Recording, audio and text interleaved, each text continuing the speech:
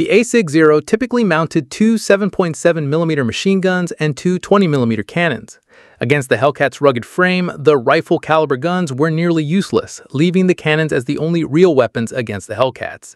By late 1944, Japanese fighters like the N1K2-J Shiden Kai carried four 20mm cannons, abandoning the ineffective 7.7mm guns entirely.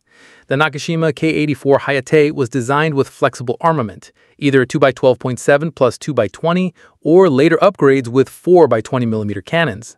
Japanese engineers began concentrating weapons close to the fuselage, as seen in the N1K2's wing root cannon layout.